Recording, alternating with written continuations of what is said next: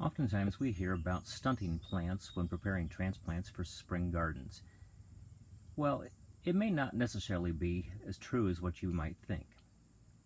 For example, I have started both squash and pepper plants, put them into small containers, and kept them there for 5 to 7 months. And what I found was, yes, the plant did become stunted. It did not reach its intended size. Stems were a little bit spindly. The leaf structure was less profuse than normal. And when the plant did flower, there were not as many flowers, and the fruits were very tiny.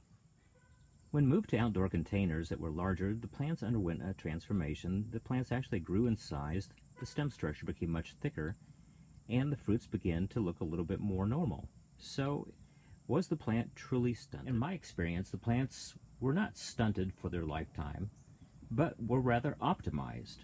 Optimized for those small containers, and later when put outdoors, they underwent the transformation where they were optimized for the larger container. The larger the container, the more optimization took place, and the plants adapted accordingly. Just look at the difference between these two pots. The one on the left was from when the plant was in the 1-gallon container, and the one on the right, the normal size one, is after the plant transitioned to its much larger outdoor home. So in fact, this is the best of both worlds.